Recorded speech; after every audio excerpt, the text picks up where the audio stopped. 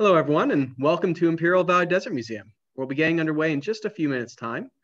Thank you very much, though, for joining us for tonight's feature event, Evening with an Expert, featuring author, historian, ethnographer Don Liponi, as he presents on La Rumorosa rock art.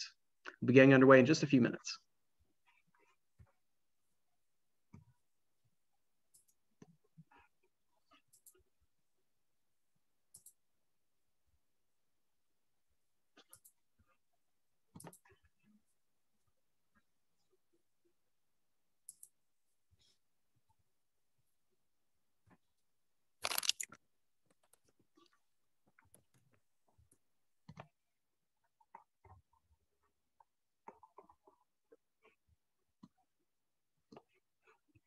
Seems like we have a great room here joining us in this evening. We're up to 49 participants now.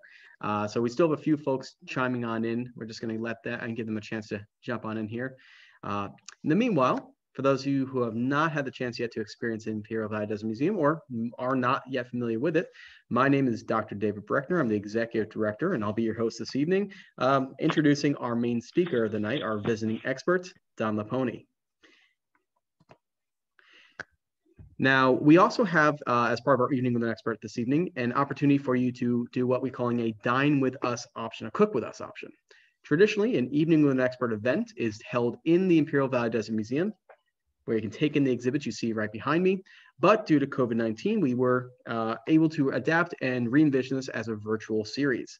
And we still wanted to have the effect of what those nights usually were, which constitute a three-course meal, good conversation with good company, and of course, a talk that's thematically relevant to the world around us, particularly here in Southern California. So if you have not yet had the opportunity, we are doing a Dine With Us option here tonight, where you are provided a recipe and a series of a three-course meal, an appetizer, entree, and dessert, that if you're feeling intrepid, you can cook along with and enjoy with us here tonight. So across the evening and starting right now, if you take a look in the chat section of Zoom, you will see that we are going to be providing a number of files and documents and other items, both in support of Mr. Liponi's talk here tonight, as well as for your own enjoyment. So do keep an eye on that. And certainly if you have any questions, please feel free to post them in the chat and we'll get to them across the evening. And we still have a few more folks joining us here, so we'll just be a few more minutes. If you need to, feel free to grab yourselves a glass of something to drink, and we'll be getting underway in just a short minute.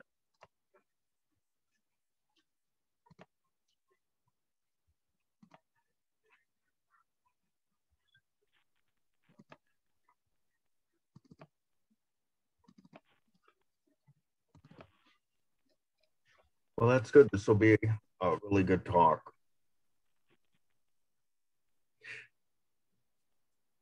David, you can hear me, right? I can, yes, Don. We are currently, you're actually speaking to the entire audience right now. Okay.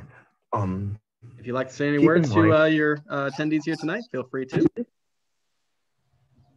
Keep in mind how you think this talk would go for a professional audience, which will be next in a couple of weeks.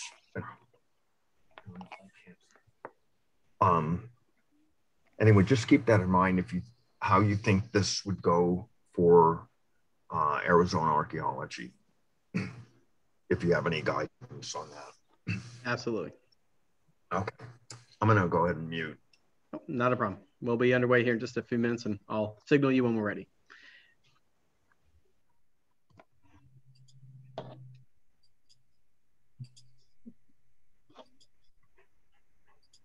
Now, while we wait for the last few participants to join, we're currently up to 69 attendees. Just as a show of hands here, if you wouldn't mind, I see we have a number of webcams. How many of you are familiar with Imperial Valley Desert Museum? And how many of you are coming to us for the first time? I see a few hands raised, but a number of people shaking their heads. And I, of course, recognize a few familiar faces here as well.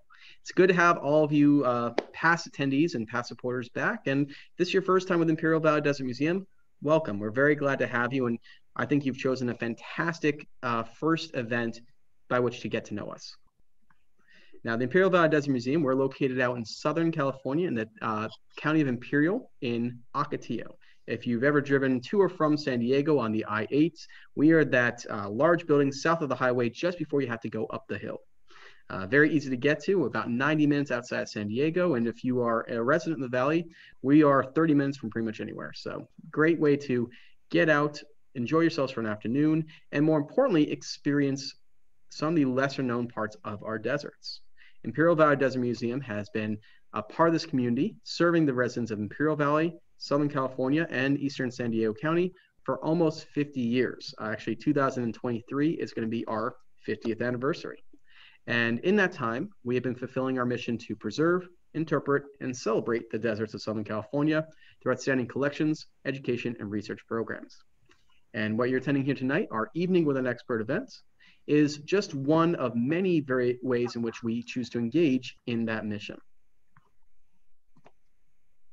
And while we just wait for the last few people to join in here tonight, I'm happy to show you a few images and some footage of our museum so that hopefully one day you feel inspired to take a trip out here and enjoy your local deserts.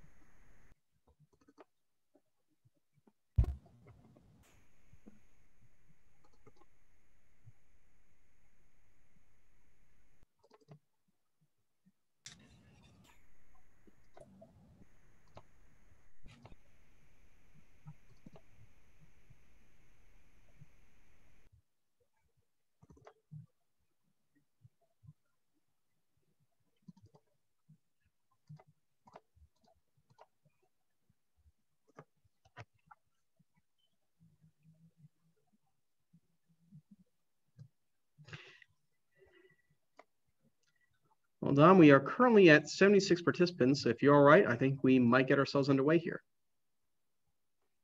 Oh, make that 77. Carrie, not just yet. We are just getting ready to be started here. Appreciate the question. For those of you just joining us or just joining the last few minutes, we were just waiting for the last few participants to join into the room, and we are about to get underway here now. So you should just be seeing two talking heads staring at you here.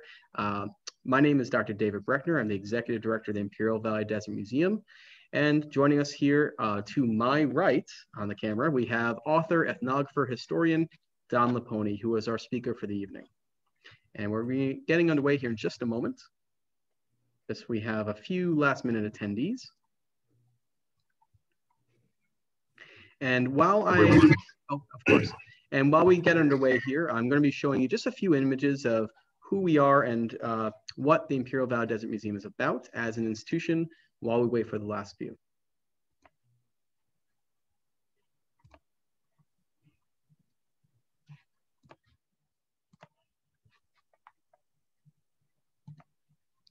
Now, the Imperial Valley Desert Museum is located in Ocotillo, California. If you have never visited us before, we're located right off the I-8 interstate connecting San Diego to Yuma. If you happen to be in San Diego, we're about 90 minutes east of you. And if you're in Imperial Valley, well, why haven't you come visit us yet? Currently, the museum is closed to the public due to COVID-19, but just last week, the County of Imperial and State of California did allow for the limited reopening of museums in Imperial County, and we are very quickly finishing all existing long-standing projects so that we can reopen to you in the very near future. Some of those projects do include also staff vaccinations so that when we do reopen, we can ensure a safe and secure environment for all of our guests and patrons moving forward. Now, the Imperial Valley Desert Museum was first established and founded in 1973. as the Imperial Valley College Desert Museum. And the bulk of our original materials, which you might have seen as the pottery behind me on my first screen, maybe even right now, came to us from that early 1970s efforts. Our founders, Javon Warloff, Michael Barker, and Moreland Childers, helped to document and evidence a history of early man and its adaptation in the Imperial Valley going back at least 10,000 years, making the Imperial Valley one of the most significant locations in our studies of peoples in the Americas. And that evidence is all around us, which is why it's the mission of the Imperial Valley Desert Museum to preserve, interpret, and celebrate those deserts through outstanding collections, education, and public programming. Now, if you've ever visited our exhibit floor, you will know that we are committed to the idea of interactive, engaging exhibits. The idea being to bring the desert inside, to connect you to the narrative of the land itself. Our mission is not just to tell the story of the people or of the land, but rather of the two of them together, and how it's an evolving narrative of how we live even today in a land of extremes, and how that land is constantly changing and evolving. So too must we adapt to find a way to survive and thrive in it. We cover everything from early tools and adaptations to the history of water in Imperial Valley going back 10 million years when we were first part of the Gulf of California,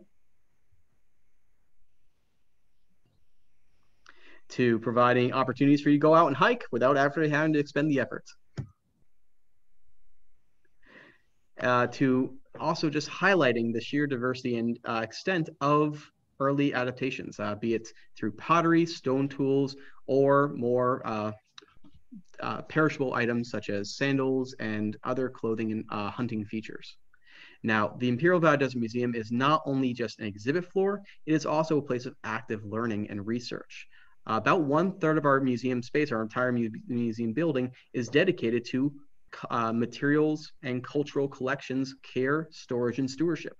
We retain and steward over 30,000 objects in material culture, documenting 10,000 years of history right here in Southern California. And it's part of our mission to not only keep it, care for it, ensure its survival and availability for the future generations, but to make sure that they're available.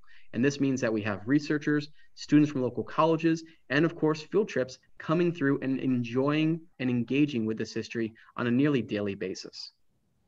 And in furtherance of this, we have a number of public events, much like the one we're doing here tonight, our Evening with an Expert. Now, the IVDM Evening with an Expert series was first conceived several years ago as an opportunity to bring local expert opinions and perspectives on matters relating to Southern California to the people of Southern California. And this event here tonight, La Rumorosa Rock Art, Volume 2, is the first event of that Evening with an Expert series for our spring 2021 season. Now, the Imperial Valley Desert Museum has a number of other events that we host across the year.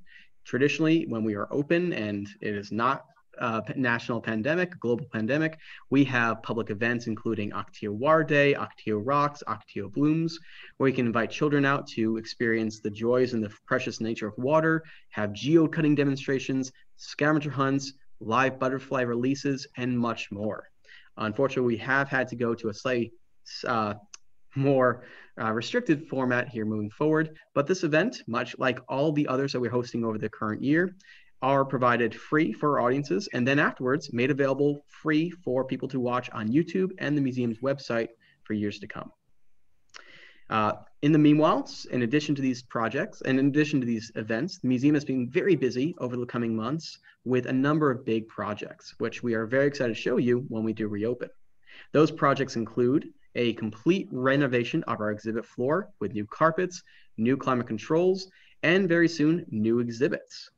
On the exterior, we are currently working to install and premiere 30 new outdoor signs, which will allow you to experience the same quality of educational and engagement content from the museum interior along our walking trails, so that you can connect and better associate plants, animals, heritage, landmarks, all with your own eyes while you're walking outside. And of course, while you're outside, you can visit our desert tortoise, Speedy. In addition to all that, we've also just completed this past year a major renovation of our collection storage area, which allows us to better care for and receive new collections to keep local history local and available to our local audiences. Now, in addition to tonight's event, we do have some great upcoming events which might interest you. Starting next week on Saturday, the museum is running a partnering with the American Red Cross to provide the Be Red Cross Ready program. Over the course of several weeks, we'll be offering different classes covering a variety of emergency scenarios where you and your household can evaluate your preparedness for local emergencies. Items, and those emergencies cover everything from home fires and COVID-19 to more themed ones here for Southern California, including earthquakes, flash floods, and of course, heat waves. If you're a business owner, we have two different events for you as well. We have the Ready Rating Program, where you and your business can evaluate how you are doing and how you are prepared to care for both your staff and your guests, your business partners, your patrons, if an emergency were to strike. And then finally, on April 10th, next month, we have our second Evening with an Expert speaker, Peter DeJong, speaking on habitats in flux, conservation in the Colorado desert, looking at critically endangered and threatened species right here in our own backyard and the efforts done to take care of them and conserve them for the future. If you are interested in any of these events, they are all live and hosted for you via Zoom, and I will be posting the link for that in the chat here if anybody has an interest.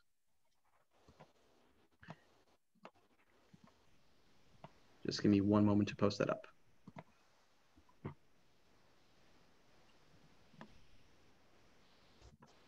And in addition to tonight's main feature, which is of course our speaker, Don Liponi, we are offering a cook with me option. So if you have not yet decided what your dinner selection will be this evening, we do have a menu and recipes for you to cook along.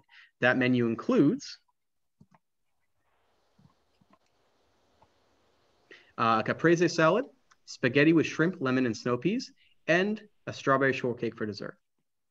And the links on the recipe booklet for that is provided for you here now, coming up in the chat box as well.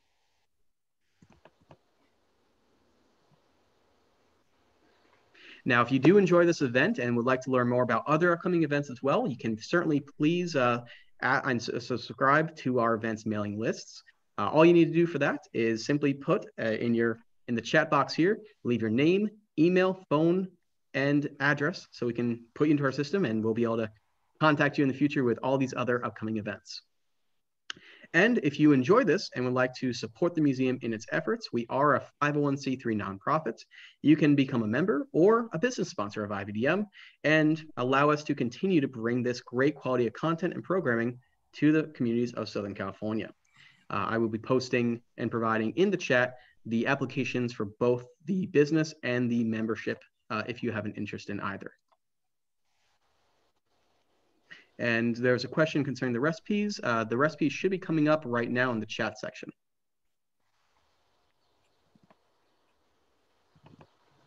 And the business sponsorship and the membership applications are now loading in the chats as well. All right, and with that in mind and all the other details sorted out and the introductions provided, I would like to turn our attention here to tonight's feature event, our Evening with an Expert. The Evening with an Expert series allows experts such as Mr. Liponi here to present on their areas of work, oftentimes before the next round of their publication. And in this case, Don Liponi is both a doctor, PhD, ethnographer, historian, and an author. His work has included both La Rumorosa Rock Art Volume 1 and La Rumorosa Rock Art Volume 2. He is currently working on Volume 3, which will be the next in an ongoing series of his discussions, explorations, and promotion, and of course, advocacy for the preservation of these valuable rock art sites just on the southern side of our US-Mexico border. Now, certainly we encourage and would love to see your participation here for tonight. If you have any questions, they are absolutely welcome. We just ask that you please do keep your mics muted and post the questions directly in the chat. and Don or myself will be answering them at the end. If it's a question directed at me, I will answer that across the evening here as well. Finally, I would just love to also point out just how remarkable and fortunate we are to have Mr. Liponi here tonight. I first met Don several years ago through some of our partnerships in the local region. Just west of us here in eastern San Diego County, there's the Mountain Empire Unified School District, which hosts a sizable population of Kumeyaay students. Now, the Kumeyaay are one of the many indigenous groups to our region out here today, and the museum actually resides on traditional Kumeyaay lands. Now, in the Mountain Empire Unified School District, Mr. Liponi worked with IVDM to facilitate not one, but two donations of several hundred books to these students, documenting and providing new discussion on their history and heritage on these otherwise overlooked and oftentimes forgotten sites. Most recently, Mr. Liponi has become a major advocate of an upcoming internship program that he has helped co-sponsor. This internship program, hosted at IVDM and starting next summer, will provide up to, I think it's 10 Kumeyaay graduating seniors in high school the opportunity to not only experience and engage with their culture, but to learn and gain professional job experience in the fields of museum management and cultural resource management, allowing them to take ownership and seize control of their own heritage and its presentation and preservation for the future. Now, if you have any questions about this or would like to engage with us in any way, I'm happy to answer these questions either during the presentation or afterwards, and I'm sure Mr. Liponi will as well. Likewise, if any of these books or anything else that Mr. Liponi speaks tonight has your interest, the museum is happy to accommodate you there. I will be taking any orders you have for Volume 1 or Volume 2 through the chat, or you can feel free to give us a call directly and I'll take your information at that point. And if you can't come in to see us, don't worry, we can actually mail the books to you as well. Any final questions before we get underway here? I see we have a lot of comments and discussions, which is great. All right, with that in mind then, Don, show is yours. Sure, thank you. Thank you. Let's try this.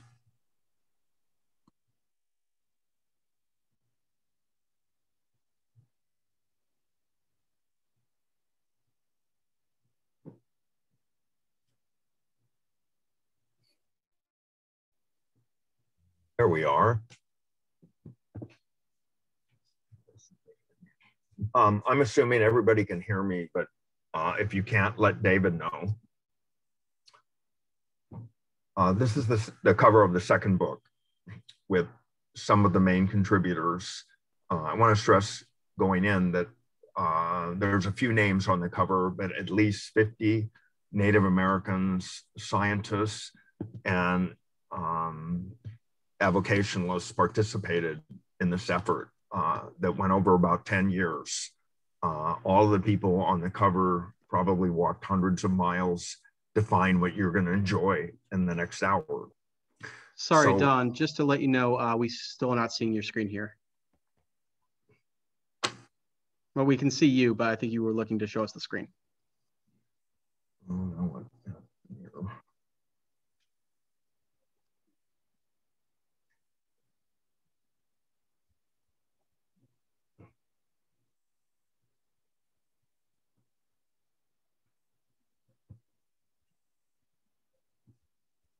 There we go.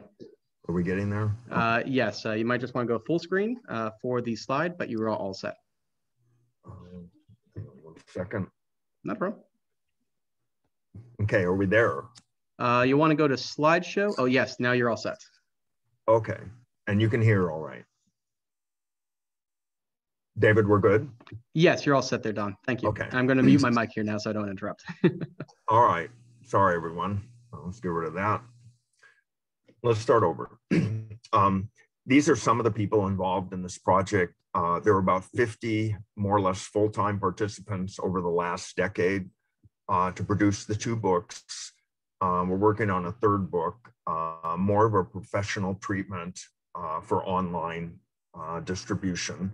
And the 4th book that David did not mention The whole purpose of this is the fourth book will be written by a Kumeyaay scientist. And that's kind of the point of this class, which is written for the internship program. So you'll get to see what the format is and the level of teaching. I've hiked with many of these kids and they really are sharp. And I think one of the most worthwhile things we can do in San Diego is allow them the opportunity to get there. So we'll talk about that a little bit more. This cover image is from the Kofa Wilderness on the very western edge of Arizona on the eastern side of the Colorado River.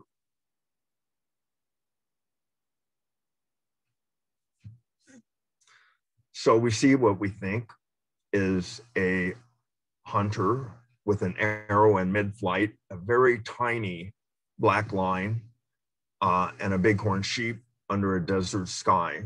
And I think in the next hour, hopefully we'll get to understand more than that about these types of photos. Hang on one second.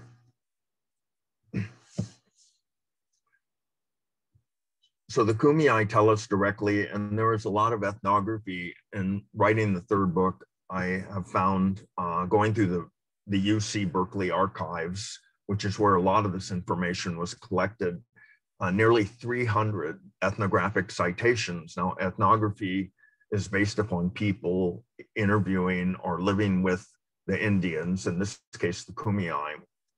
So there's a huge archive there. Some people say, well, you don't really know what they did or why they painted in that, and that's just simply not true. We do know in general terms. Of course, you could not know what exactly was going through the mind of the person that painted this painting, but you know in principle what was behind the painting. And so in archaeology today of 2021, one of the biggest debates, and archaeology has contentious debates. I found in my experience, it is not always polite. And there have been a number of really vociferous debates about different things. And one of the ones going around now is the concept of alterity. And what that means is portrayed on the right side of the slide. How we look at things as archaeologists or scientists is not how other people look at them. And one of the complaints about these other cultures, Native American or otherwise, is that we do not understand what they were doing. And that's true. And so an effort is underway now to have some Kumeyaay and Native American and some of these other cultures that were studied, to have them be scientists, but also their heritage, and to blend that into a closer approximation of the truth. We're going to have a couple of slides with some words on them, and I'm just going to hit the principles because this entire handout, and there's also a sister handout on your chat compartment with vocabulary meanings, and the vocabulary applies to any of the underlying words in this handout or explained in the supplemental handout. And since the handout just went online, it's in the chat. Yeah, since it's all available to you forever, I'm just going to hit on some highlights here so we don't get just bogged down in verbiage and you get to see some images. But anyway, that being said, the next couple slides have some concepts. So Rumorosa is a style of rock art. It covers most of Southern California, Northern Baja California, and Southwest Arizona, and also up the Colorado River as far as the Grand Canyon. Havasupai Canyon has Rumorosa-like pictographs in it. And some of the Colorado River was a pilgrimage venue up to Mount Abakwame, which is up by Nevada, up in Nevada, and we'll cover some of that later. So we know from the Kumeyaay, and we mentioned ethnography, that much of this rock art, not all, is shaman related. It's either direct shamanistic, what we call vision quest experiences that are being portrayed, or ceremonies done under the supervision of a shaman, either rites of passage where young people become adults, or other types of ceremony based on creation or their mythology. I'm trying to think of what else is on this slide. Well, anyway, we'll look at examples of both. And like I said, there's a couple minutes worth of words, and then we'll just look at images. And I think by doing this, the images will be much more meaningful to you.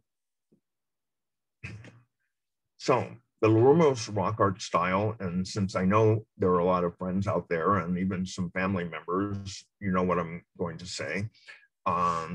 It doesn't just take up space though. We talked about the geographic footprint, but there's also a large inventory.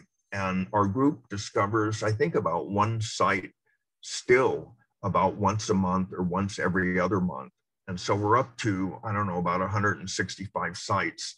When we began this, the only other document that covered it in this way was Ken Hedges' thesis from 1970. He had about 35 sites that he absconded from Malcolm Rogers' records to write his thesis with. And Ken's thesis was all there was up to that point. There was another book from 1988 by Manfred Knock called The Forgotten Artist. And it's a very sympathetic portrayal, almost tragic portrayal of the shaman and the kumeyaay.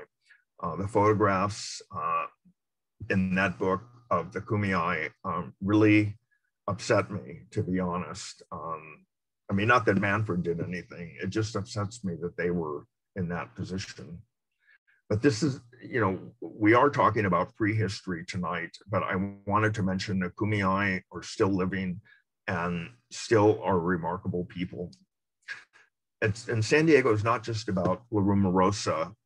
Northern San Diego has a style called San Luis Rey style, which is quite a bit different. And the artwork that persists, a lot of it does have to do with rites of passage, portrayals that are painted by young women or men when they are at the end of their celebration, and they document their celebration with a painting. There's a third style in San Diego called the Rancho Bernardo style, which is kind of in between the Los Sueños people that painted the San Luis Rey and the kumeyaay that painted La Rumorosa. And Rancho Bernardo style, we have the world's authority in San Diego, and that's Gregory Erickson of Poway, who's made it his life's mission kind of to recover photographically all the panels that he can. And I think Greg is up beyond 100 panels, very extensive and intricate mazes, but nobody really knows why they were painted. It's just assumed that they were painted by shaman for some purpose.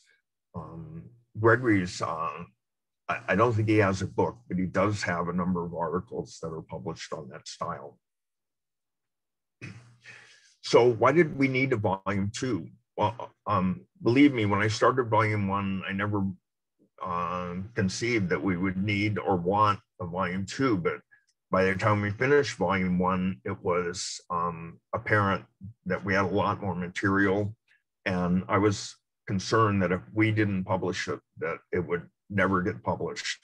I believe in the next 20, 30 years that all of it will be gone. So anyway, these are some of the things that we put in volume 2 that were not in volume 1. We added about another 100 sites. Like volume 1, we added some supplemental sections on photography, learning opportunities, volunteering, what's going on in San Diego with rock art, that type of thing. And you can read some of the other things there. All of those activities we put a link to, so you don't really have to go looking for them. And a lot of references, all the proceeds and a lot more go towards the internship program. Oh, here's a good little caption for the photograph on the right. This is from a site just west of the Colorado River, north of Yuma, I don't know, 30, 40 miles. And it's actually close to the Intaglios in Blythe. One of the shamanistic portrayals is a flight flight to the spiritual world. So you see a lot of metaphoric paintings portraying flight. And in this case, the man, the shaman, has wings. That's my interpretation.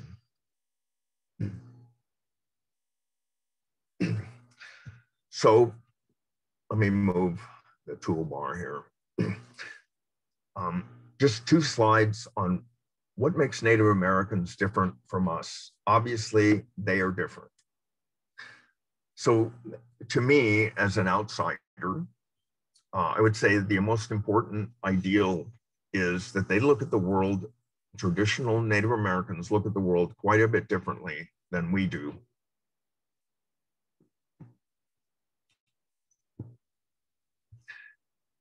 I've had some interviews with Native Americans, even with the media here in San Diego, and it became obvious to me that many of them live a much more spiritual life than we do, and trying to get them to say like hard hold facts, some of them do not think that way.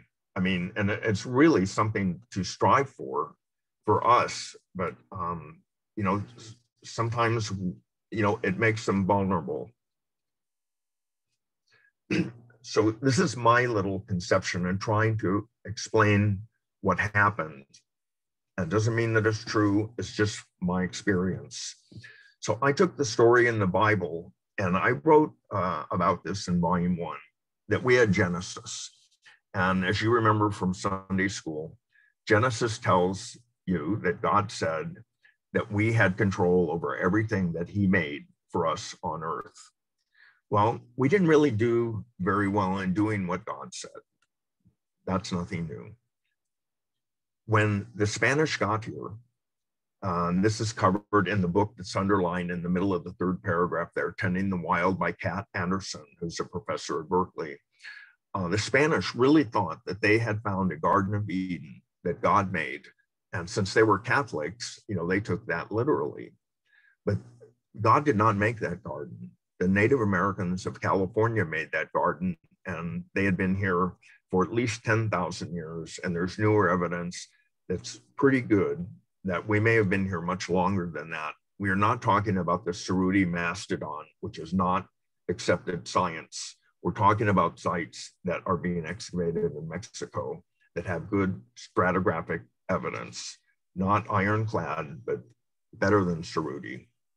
So anyway, that was something that the Native Americans made because they had a deep understanding of how their ecosystem worked and lived more in harmony with it than trying to dominate and control it.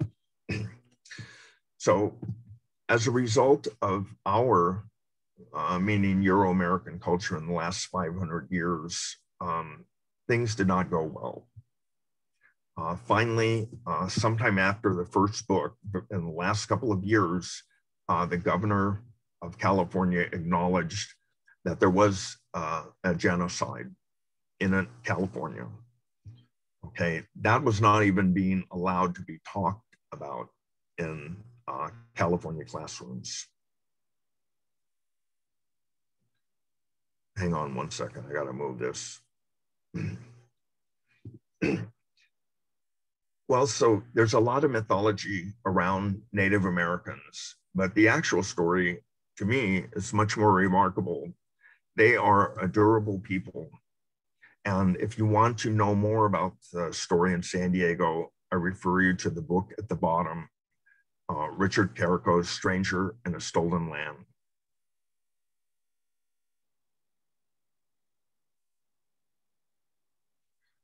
So what made them different?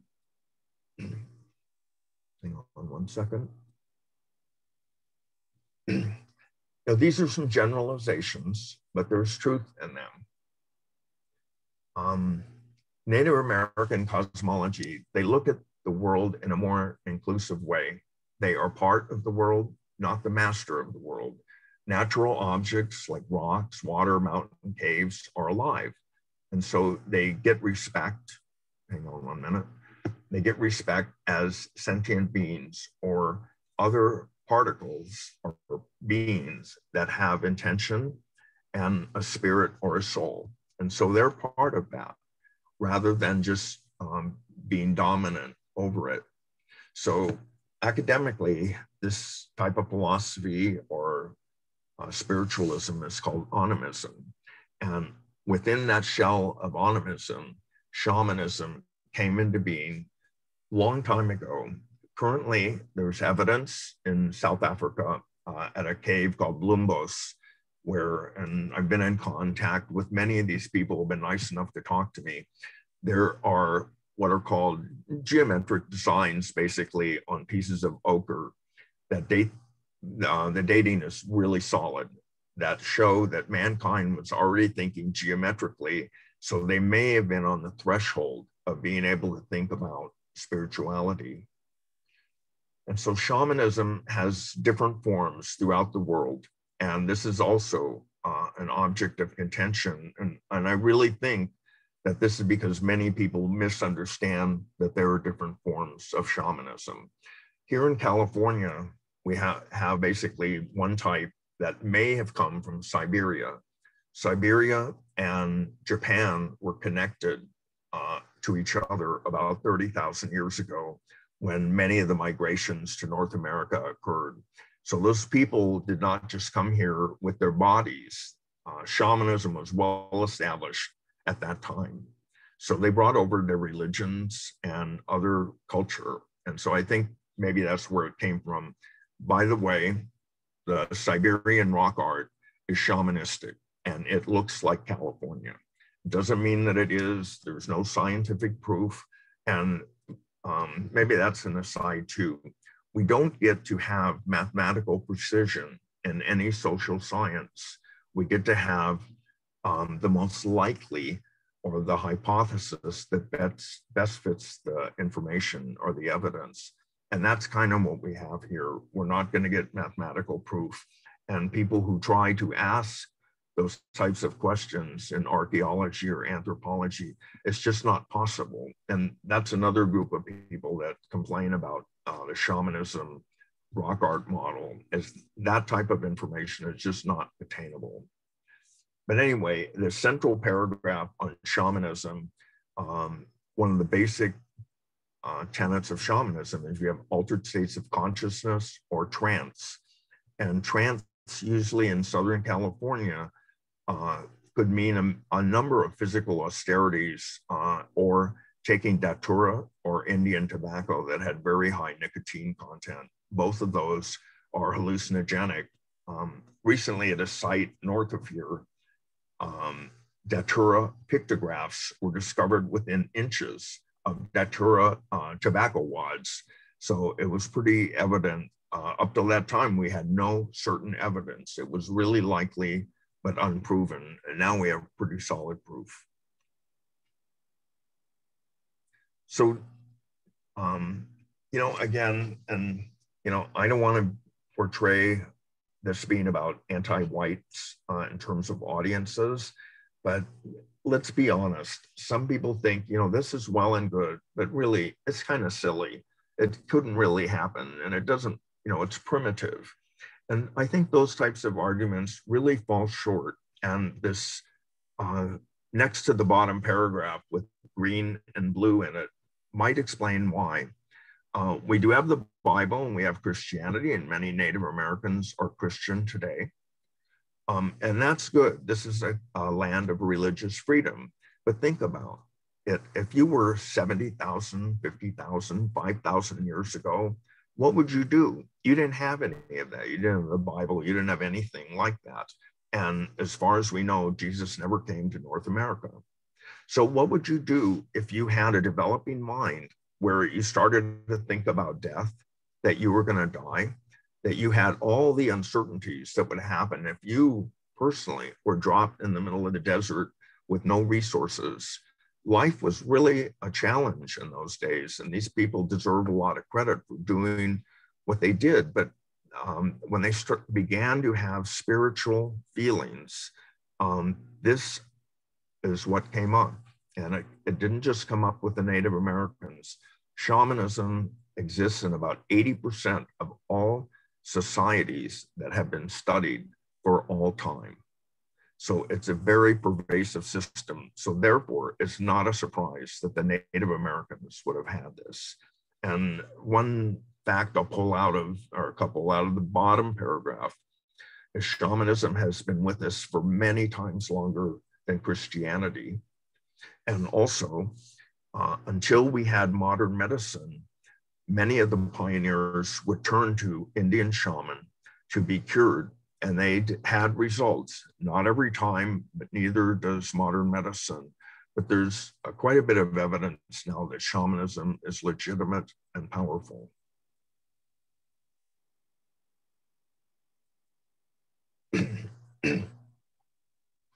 Okay, some of the textbooks on shamanism are in this first paragraph. Black Elk Speaks, Black Elk Sacred Ways of Lakota. Those are both, I think they had, I want to say, writers write down what they said, but they're the words of the shaman, the Native American shaman. In both cases, they were Sioux. And then in the second book, Sacred Ways of Lakota, another shaman, Bill Lyon, wrote down what Black Elk said. And then Bill Lyon took his 50 years of experience as a shaman and wrote a book called Spirit Talkers. I found that book life-changing. And I think for a receptive individual, that book is really something. It was recently picked up by Cambridge, but Bill Lyon sells them directly on Amazon and elsewhere. I think that book is really an amazing book about shaman being able to do what they said they could do. And why do I even talk about this? The reason being is that this rock art is legitimate. It really portrays what they saw in the spiritual world. It's not fiction, it's not made up. And I know that there's a lot of that going around today. And so I guess I'm taking maybe a hard stand about that. Let's see.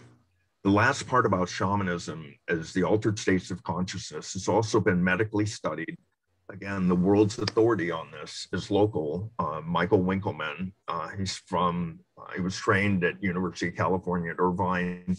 He's in Arizona, either at ASU or AU, or probably both. And his textbook, Shamanism, down here, even though it was published in 2010, he has a lot of more contemporary writings, but that book is still, I think, the best single source, but it is complicated. It took me months to understand it, but it is really good. So anyway, he calls, based on the medical science, rather than altered states of consciousness or trance, what we now know is in that state of consciousness, the whole brain integrates. And so he calls it integrative mode of consciousness. You have the lower brain, the middle brain, and the forebrain all integrating. And that's why you get access to a different set of knowledge. Okay, we're done with the hard part. Now it's playtime. So here's a little image from Indian Hill. And by the way, I don't know where the slide went, but I guess it's coming up on D-Stretch. This is not what you see when you go there. This is a more modern technology in order to recover. It doesn't make up pigment. It recovers what pigment is there and is faded either very faintly or to invisibility. That's what it looks like.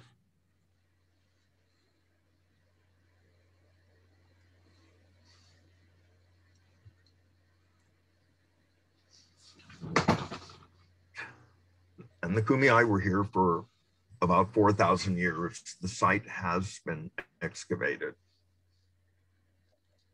Here's D-Stretch.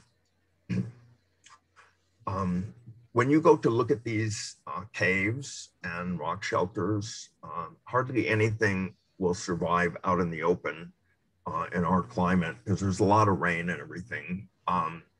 But so the picture on the left is what you would see if you were in this rock shelter looking at this wall.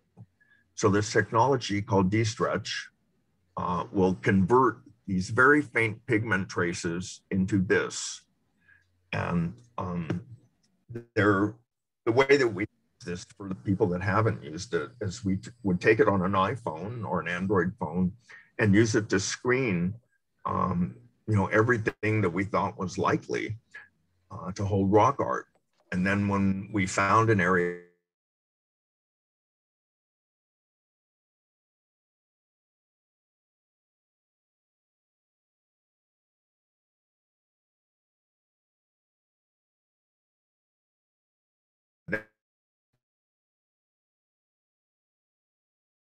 and we would take a photograph with the reviews. The computer version will do almost unlimited applications to get the best image of the pigment.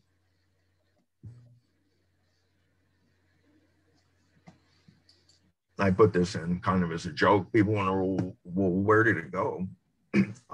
Some of the images that we have, the oldest rock art image currently is about 45,500 years old, and it's on an island in Indonesia called Sulawesi that has a number of very old pictographs.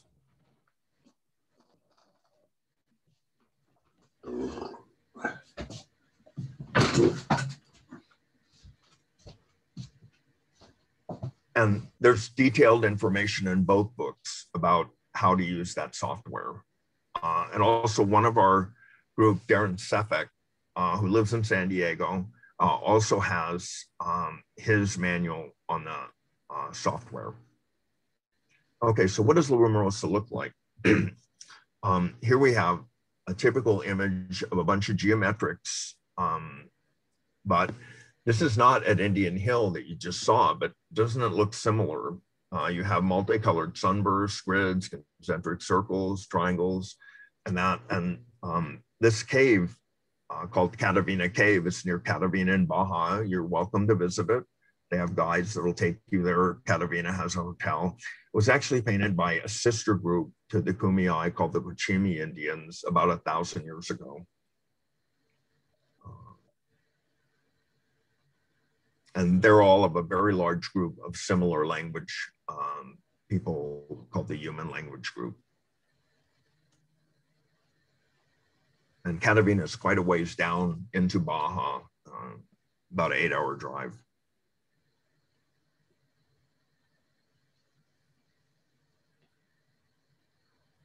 I can't read this. Concentric circles, by direct asking Native Americans, some say that it's a symbol of a portal to the spiritual world. And also at the very bottom of this photo is like a whirlpool pictograph, and that's similar. When someone is in trance, and we'll talk about this in a little bit, when they're going into deeper trance, they often feel like they're in a whirlpool or vortex.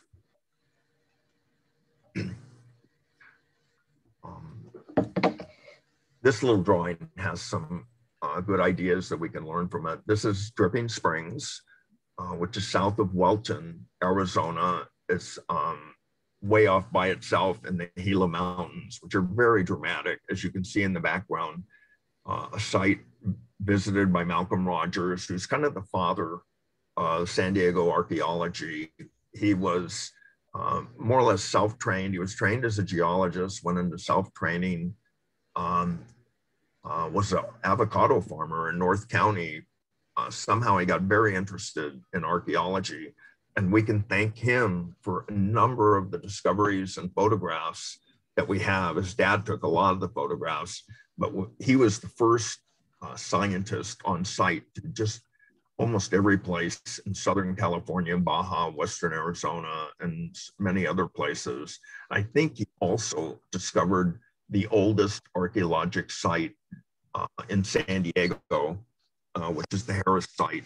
I think it's in northwest San Diego, and it's about between 11 and 12,000 years old. The oldest site in Kumeyaay territory, apart maybe from the Harris site, is a site in Jacumba, which is just short of 10,000 years old. So what we can see in this is this lighter, the smaller man, the smaller anthropomorph looks newer because it's brighter. But often these anthropomorphs we found in La Rumorosa get paired, where there's one fairly normal figure and then one that looks more ethereal or more spirit-like. And that's the case here. The the lower man has like a dot, a circle head, and some extremities, and the man above him looks kind of normal. And then you have two snakes, each one paired to the anthropomorph, with their heads pointed down, which has some symbolic meaning. So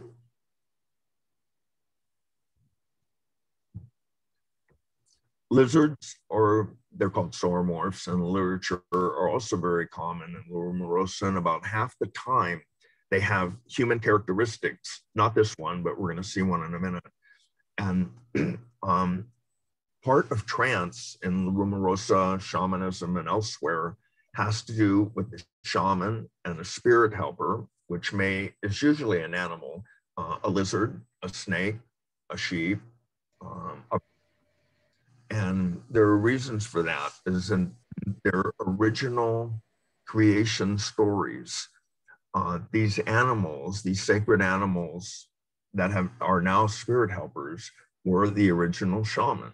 And so they have knowledge that is not available to ordinary humans. And that's why they're called sentient beings. I knew you wouldn't believe me, so I put a picture of one in there. On the right is part man, part lizard. This photograph, this is for Carrie, who's out there somewhere. Carrie helped me to get to this site, and this is just one of the many totally invisible pictographs that are there. You cannot see this, and I had a great time photographing the entire wall, and there's a lot more there, but this is a really good example of what's called a therianthrope, or a fusion of a man and an animal. There.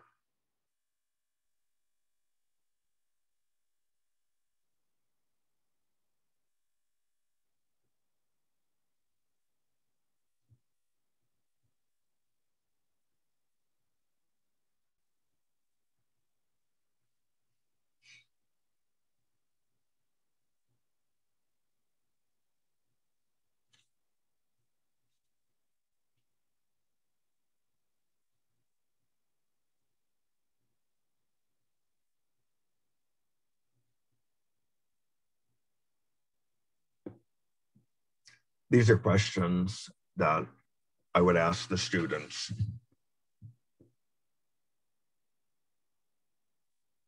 We'll talk a little bit about the pigments.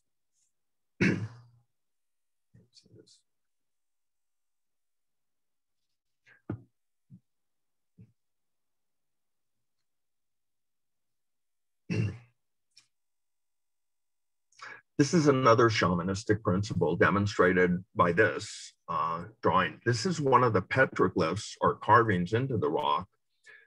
There aren't really very many in Kumeyaay territory, or what you would call the Rumorosa tradition. However, there's one complex or one gathering of petroglyphs in an area called Pinto Canyon, down by the border. And I'd have to get an update on this area. It really wasn't safe to go there recently. These photos are from quite a while ago, taken by Tom Teskey, one of our group. And someone was gonna say, oh, and just, not that you wouldn't want to know this, but the man who wrote the only paper on this place was a classmate of mine in high school, Bruce Camerling. So a lot of these figures end up being oriented towards the morning sun. And part of the reason maybe is that the shaman would trance or be in an altered states of consciousness all night, and in the morning would paint or carve. And so naturally, many of these would face the morning sun. This is also one of the few portrayals that may be a woman. And I know of at least one woman shaman, a Kumeyaay, in northern Baja, who's still practicing. This is a site called Raven Butte, which is the subject of a book called Fragile Patterns, which is also a spectacular book. And this area is on the Goldwater Range. You're supposed to get, and I really recommend doing it, get a free pass in Yuma so that they know where you are on there, because they do have military activities and you don't want to get caught in the middle of one of them. But anyway, forget all that. Raven Butte is just a beautiful site. And here you see many Rumorosa-like geometrics. You have parallel lines, you have a sunburst, you have a whirlpool down at the bottom, another one, a bunch of different abstracts. And so one thing we will mention probably later is that while they look abstract to us, does not mean that they were really abstract when they were painted. So, and then one little clue I had here, well, there was also a man in there that I wanted the students to find. But okay, we had mentioned that many paintings are shamanistic. In other words, they're painted by a shaman, or shamanic, they're painted by a shaman, but also sometimes things are done under the tutelage of a shaman. And this is part of the panel De-Stretched at Blair Valley, one of the panels there. And so during these adolescent ceremonies, rites of passage, at the end of the ceremony, in this case, probably young women would paint. And often the spirit helper for these young women were rattlesnakes. And so they would paint diamond chains to represent the rattlesnakes, and then perhaps put their handprint there. These are the two most common pictographs associated with rites of passage. And then there's a simple rectangle. I can't account for that, but there's the diamond chains, more diamond chains, and some handprints.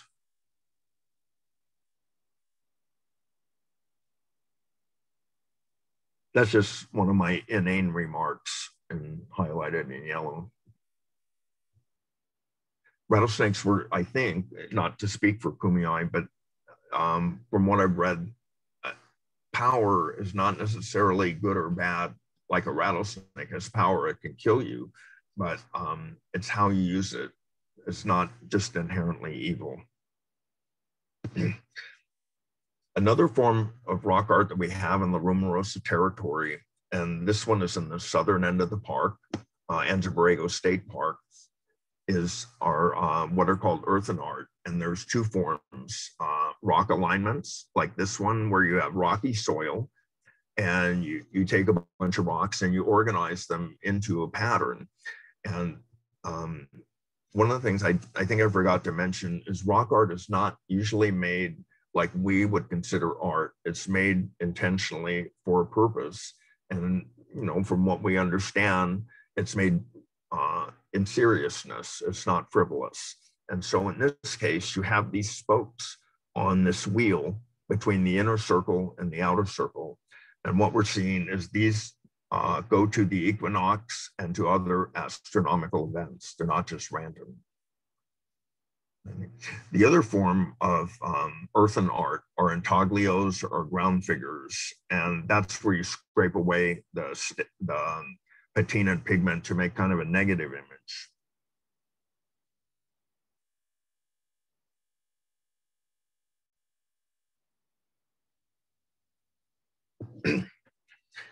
Here's another rock alignment, or it's kind of a combination rock alignment and intaglio, because it looks like some of the soil has been scraped away. There were about 300 of these along the Colorado River corridor between the border and Mount Abakwame. And this is just one simple small one that was, what I want to say, the river was cooperating by being in the background to demonstrate that fact. And some of these are very old as 8,000 years. And I said it's kind of a combination because to me, it looks like some of the soil has been scraped away like an intaglio. Okay, these actually are intaglios photographed by Rick Coleman, who's standing by the little car there, or by the big car, but he's little. And these may play into Kumeyaay cosmology. They're also close to the river that has some references to creator twins and some other things. And I don't really want to speak for them, but there are references in their cosmology and creation to these stories. Okay, hang on. This is also a creation site or a ceremonial site. Sorry, it's a ceremonial site, even though it has petroglyphs and pictographs. In this case, and this is another Malcolm Rogers site, this is up by Secret Pass by Laughlin, Nevada, or Oatman, Arizona, about halfway between. First, this is one section out of 5, and I guess this is about 15 feet long. The petroglyph is carved into the rock, and then it's painted in black paint, and then over that it's painted in red paint. And we know, how would we know that this was a ceremonial site? Well, because there were Native Americans there. And one of their brethren was being cremated, and they said this is how they use the site today. And Malcolm Rogers, in an issue of Pacific Coast Archaeological Quarterly, I don't know, 5 years ago, had a picture of him standing with a shovel in this exact spot. And so I really felt this was special to go there.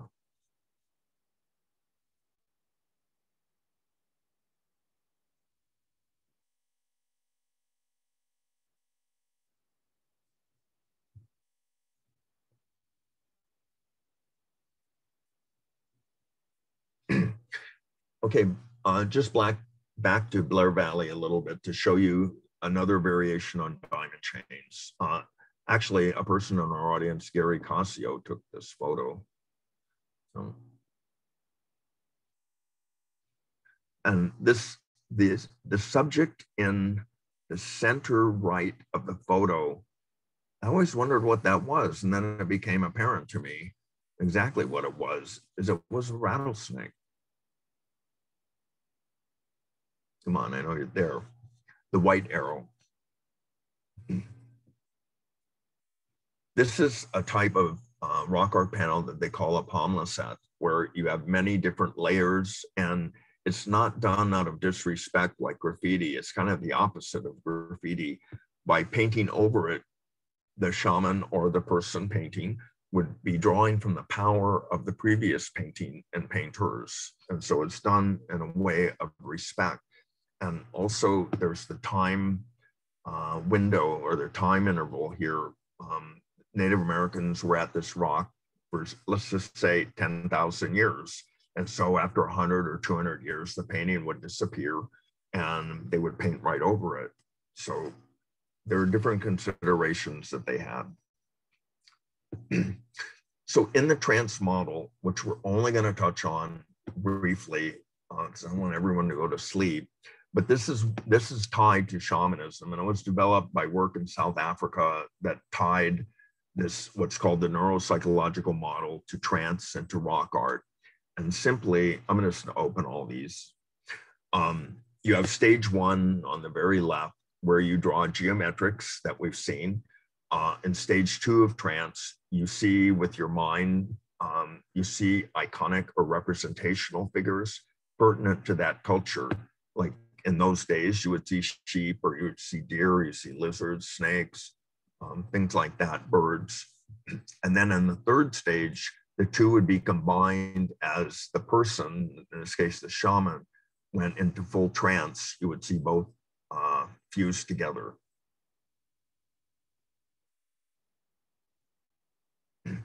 These are a couple examples of stage 1, where this is Blair Valley. This is the Kofa Wilderness. And so, you know, these are just obvious geometrics. Stage 1 trance. This is another stage 1 trance, but I picked this picture just to show, this is Kofa Wilderness, to show how fragile rock art is. This is painted on granite, but certain types of granite just sheet off, and you could see the bottom of the right geometric has already disappeared. And for some reason in the Kofa Wilderness, that happens a lot. There are shelters that have paint all over the ceiling, but all the ceiling is on the floor.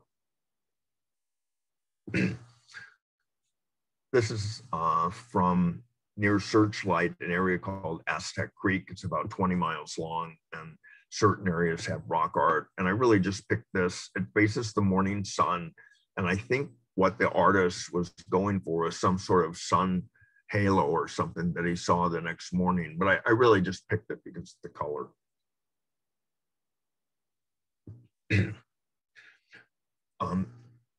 David Whitley, who's is probably the leading shaman proponent associated with rock art in California, trained under David Lewis Williams in South Africa, who developed the origins of this work, added to that model six metaphorical ways of painting or thought. And then through the Rumorosa, we came up with the 7, which we'll see a couple examples of. But anyway, one of those metaphors, and it's covered in detail in the book, one of the metaphors is spiritual travel.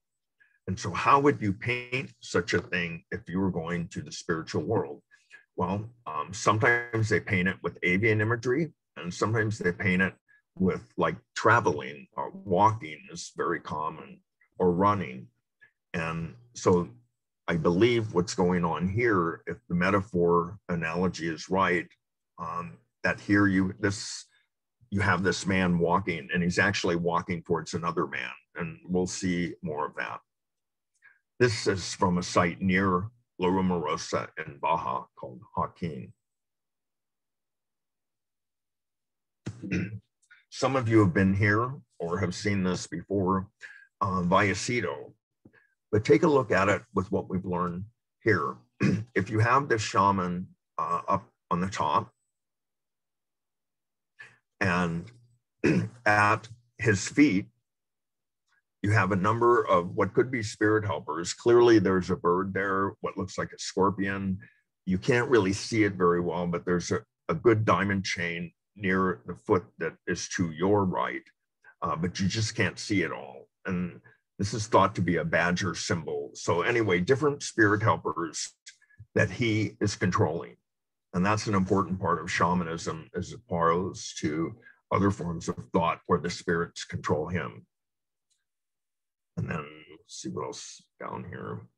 Oh, and these so-called prayer sticks, which we've seen some, have to do with kind of like the staff of Moses or something like that, that they have power. So that may be what's going on there. And then down below, you have the red arrows, cupules, and there's a row of morteros here, but they don't show up very well by the yellow arrow. Now, cupules are the oldest rock art form that's been yet discovered. In India, there's some cupules dating from 400 to 700,000 years old. Here, Sears Point, just a group of spirit helpers. And this is the eastern margin of the Kumeyaay or the Batayan culture who preceded the Kumeyaay as they intersect with the Hohokam. And the centipede really looks very Batayan-like, and we've seen the snakes with the head down. The animal on the right is a Hohokam rendition. This is a great site to visit if you haven't been there, just square miles of petroglyphs. There's tortoise. Another Sears Point panel right next to the other one. And you have an abundance of representational figures here. There's an elk, coyote, a bunch of sheep or goats, man with a bow and arrow. The gray arrow at the bottom is either corn or tobacco, I'm not sure. And then here, these are rare in La Rumorosa or in any art form, really supplicating figures that look like they're either celebrating, dancers maybe, or in prayer or in homage to a god. And we do have one, and this is kind of an interesting story. Ron May, an archaeologist who studied Table Mountain and did a report on it, He didn't touch much on rock art, but he knew quite a bit more than was in the report, which I don't blame him for not publishing it. But he had me on a mission to find a couple of sites that he could not find. He had them at one time, but he couldn't remember. So I was looking for the site that he told me about, and I just couldn't find it. And so I sat down, started to eat lunch, and looked at the wall in front of me. I was looking out the cave entrance to an area, and I sort of focused on the wall across from me. And all of a sudden, I didn't see it like this because this is D-stretch, but I saw a white line, and it was about 2 or 3 feet away. So I took a picture of it, brought it home, and I was really amazed. And I sent it to one of my preceptors, and we won't name you, Jeff, but anyway, he couldn't believe it either. And so there's also some red pigment down here. I don't know what that is. I never really pursued it because this is just so phenomenal. I'm unaware of any other supplicator in the Rumorosa territory. I mentioned a little bit ago that between stage 2 and 3 of trance, people experience a vortex or a whirlpool. But until a couple of years ago, Darren Sefik found this pictograph. And boy, we were really excited. You know, again, this is an example. If you didn't know what was going on, this wouldn't mean so much to you. But to me, it really stands out as an example of trance that the shaman or whoever was verifying what was going on with him. And of course, he didn't have the neuropsychological model to refer to because that wasn't really brought out until a few years ago.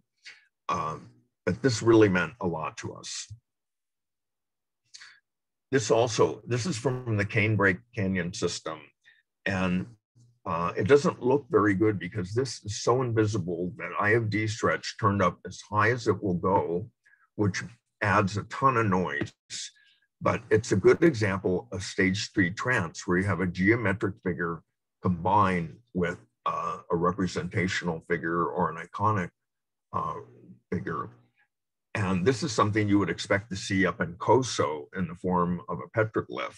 But this is here in San Diego. And again, it's really means a lot to find something like this. Part of trance also is you have bodily distortion like you have in this figure's hands. And often the hands will have distortion like this. Here we have 3 figures. You have, again, this relatively normal man walking in a walking pose. You have the figure down below that has hand distortion, 7 fingers, but you know, it's obviously distorted. And then you have the stereanthrope with like a lizard head, bird wings, human arms, and lizard body, I think we talked about. Well, his lower body was transferred into a sheep there. This boat type sheep. So you have 1, 2, 3, 4 different beings fused into one. This example is from Portrero in a village site. And it's just another example of a therianthrope, which would be a trance portrayal in a pictograph. You have that vertical snake. You have a human head, some kind of body, lizard maybe, and arms that are kind of hard to make out what's going on there, bird-like feet, and a rat-like tail. And on top of that, he's standing on a geometric cone. So this would be a representation of stage 3 trance. This is actually from Mount Abekwame, a site called Grapevine Canyon, which has its own style. And I just picked this because, again, this scene has a bunch of geometrics and also the central figure of some type of anthropomorph with bodily distortion. If it has like 6 legs or maybe more, and then you have some animals scattered about. You have an equal number of geometric and representational figures in this panel. Back to Pinto Canyon on the border, another therianthrope. This is called the Condor panel. And this is the only color photograph I've ever seen anywhere, again, taken by Tom Teskey. You have a human head, bird wings, some geometrics below and around the wings going into enormous talons. Even though it's called a condor, I've never heard of any condor reference. But eagles, on the other hand, are really highly honored birds, and maybe it's an eagle. Condors eat carrion. Eagle is a predator. I'd have to get, some verification on that, but that's why I think that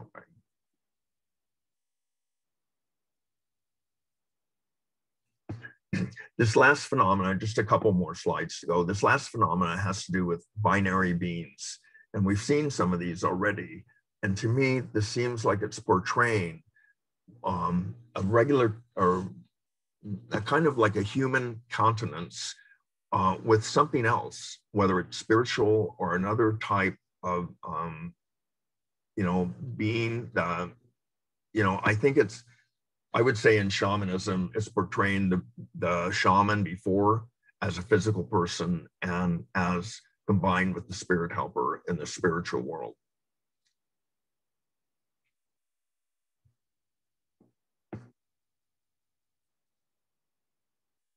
Bird feed. This looks simple, but I think it's really magnificent. This is a site in the Kofa Wilderness that, again, Malcolm Rogers was here. Let's start again. I don't know how the arrows are going to. Okay, so we have our walking man again, who looks fairly human. Then we have a lizard therianthrope man. And then we have this white figure that almost you would say he's ascending or flying. He's a lizard therianthrope, and it kind of looks where the tip of the red arrow is like he might have wings. I'm just making that up. I don't really know because we can't tell. But a very simple painting that to me says a lot within the shamanistic model. This one too, very simple. But to me, if I wanted to come up with a way to paint this idea, I don't think I could do better. You have this little man, which may be symbolic, but he has little legs, little feet, and bodies. And I think I can make out an arm, maybe in black, I can't really tell. And also 2 different colors of ochre. And some ochre, especially the brilliant red kind, like on the left, was highly valued. Came from as far away as Havasupai Canyon and the Grand Canyon. Somewhere I forgot to mention Paul Campbell's book on pigments. If you're interested in pigments, is a great book to read. Paul Campbell was an amazing archaeologist that passed away way too early, but he wrote some amazing books, and the book on pigment is really helpful. Okay, back to our idea.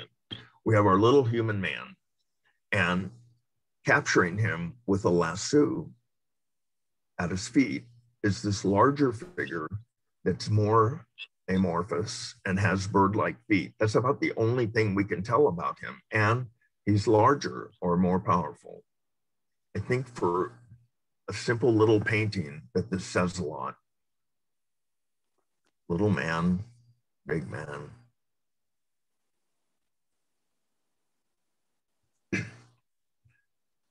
We're going to see a wide angle of this, but again, Darren and Tom found this cave that many people had looked for and failed to find. It had been lost for many years.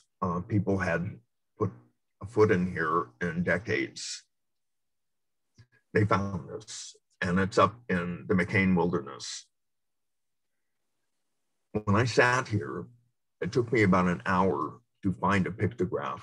And I knew it was in there. I thought it was. I was in the right cave. If I was in the right cave, then I knew it was there, but I could not find it because it was buried under soot or charcoal. This wall is actually black.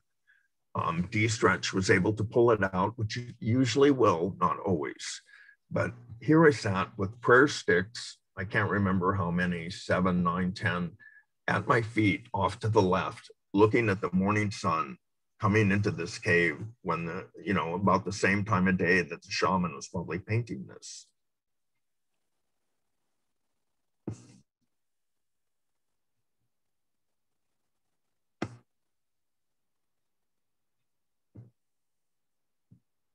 Give me a second to move this.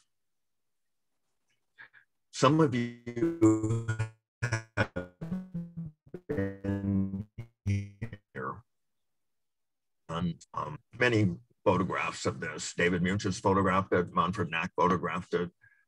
This ties into Kumeyaay mythology about the twins. Here you notice that the two beings pretty much look alike. They're not, to me at least, it doesn't seem like one has a vastly different countenance than the other one.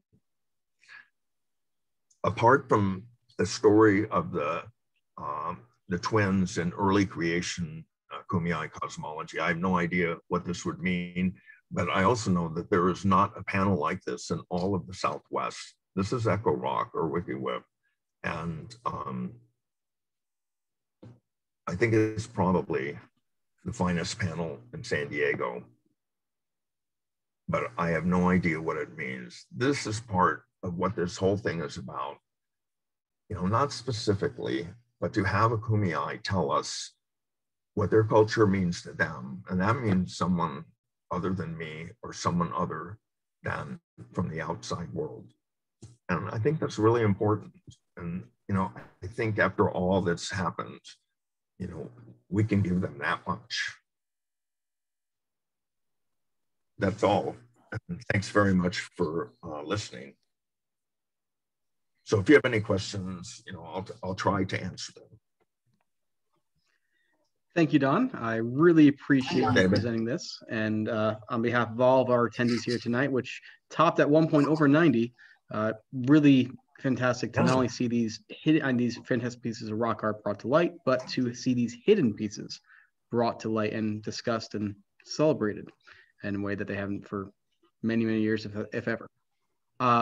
We do have several questions. At this time, I'm going to focus first on those that were submitted over the time of your chat, and then afterwards we can turn our attention to some live questions by the audiences. Looked like we had some great questions earlier on, so it might take a minute to get through them all. Yeah. So give me one moment here to pull this up. All right, we're just going to work our way through the list here. Yeah, sure.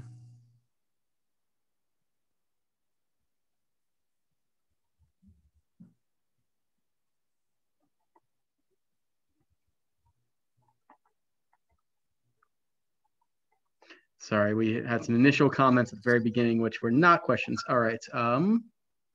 First question you had here, Dom, was from Angeline, which is, what is your definition of Kumeyaay in your own words, in terms of who they are, their territory, them as a people, and them as a culture?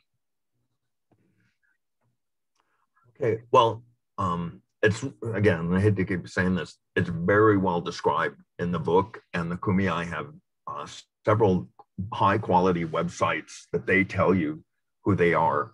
But let's just say, as a person who has studied them, it's a name given to a human, Y-U-M-A-N group that resides mostly centered around San Diego Imperial counties. They were preceded by what are termed the Patayan people, and they're termed the Patayan people in large part because we do not know what language they spoke. And so at a certain point, we can't trace the Kumeyaay back because there's just no historic record of them or verbal record of them. So, I mean, it's largely the people that have lived in this area would be the Kumeyaay. It's thought that they came from the east, but I don't really know how solid that evidence is. And the people that lived in San Diego before they moved to the mountains and the desert, I mean, before white civilization was here, it had nothing to do with us. They previously lived on the coast because the marine resources were so readily available. And like the Harris site is one example of a coast site that was earlier than any desert site that's yet been discovered. So they've just lived in this area. I think that's the main prerequisite, and they speak from the human language group. All right, excellent, thank you. The next question we had here, just one moment. The next one comes to us from Randy Baker, which was, you said initially that in about 20 to 30 years, all these sites are, well, by your estimate, expected to be gone. It's rather bleak, and could you possibly elaborate? What drew you to this pursuit, and can any action be done to preserve these sites moving forward? It's one of the really double-edged swords of rock art. Everybody wants to see them, me included. I'm not innocent, but with that comes a certain danger that 90 people or 99 people out of 100 would see the site and honor it, and then somebody will come along and people are getting arrested all the time for defacing rock art or carrying it away or trying to carve it out. It doesn't really take much, and sometimes it gets damaged. People don't intend to damage it, but it happens somehow.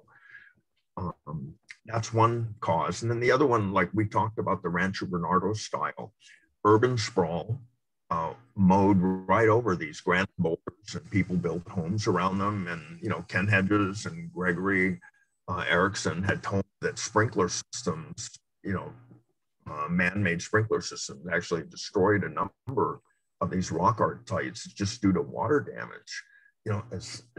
So there's all of those things, but also when you think of granite, in many situations you think, boy, that stuff's really hard, but it's a crystalline rock and it delaminates. And so even in a cave, granite is not impervious to, problems with, the basement membrane that the paint is on falls apart. And then, there's also the paint. Like I had the little jab in there about Home Depot. If you went to Home Depot and you painted something, it would last 15 years with their paint. The fact that these paintings, there are paintings on this planet that have been with us for 45,000 years, but it doesn't seem to be the case in California. There's something different here. And so the paintings don't last very long. I can notice a difference when I go to Blair Valley or to other sites in Anza-Borrego, that they do not look like they looked when I first saw them, so they don't last very long. That's what I mean. We've been able to buy a ton of time with the technology of de-stretch, paintings that we could never have seen. Now we can see and include and hand them back to the Native Americans. They exist again, if only in a photograph. Thank you. We had a few more here, and then we are getting close to the public comment where we turn it over to live. Actually, this one came up a few different times by a few different audience members. It concerns rock art and rock art along both the Colorado River, but also particularly that in Arizona. Both comments that, oh yes, there are sites out there. They also seem to be a little bit better preserved in some instances. And also, can you elaborate on the connection between them and the areas in La Rumorosa? Okay.